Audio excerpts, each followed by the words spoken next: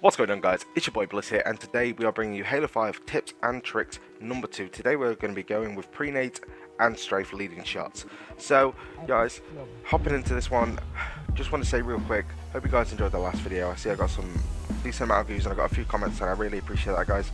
So I hope these videos are helping you. I'm sorry that it's been a few days. I want to space my videos out, don't want to rush them out. So yeah, let's get straight into this, guys.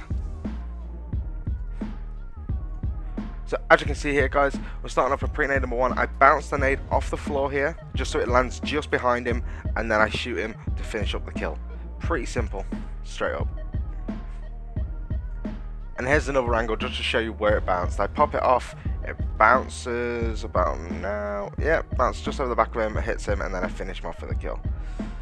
Right, hopping on to the next part here, guys. I'm going to bounce the nade off this wall as it's coming up the ramp, and it lands just at his feet, as you'll see from the next camera angle. Pre-nades are amazing. They really will help you win gunfights.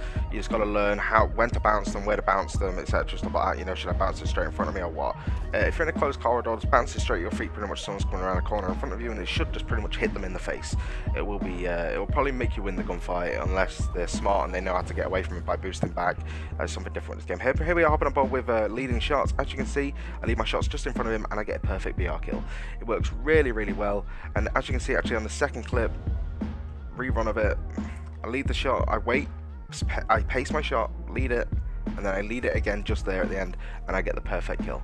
It works really, really well. Now hopping onto board with this one, as you can see, I don't lead the shot, I just flick it a little bit, and I don't get a perfect kill. I still kill him, but I don't get the perfect kill. It's definitely, you want to be doing it where you get the perfect kill, so make sure you lead shots, don't be flicking it, lead the shots, pace yourself. I see a lot of people spraying shots when you could just take a second instead of where you could be shooting, and just lead the shot instead, and you will most likely win the gunfight. So guys, this has been your boy Bliss. I hope you enjoyed this video, and I will see you guys in the next one. Peace.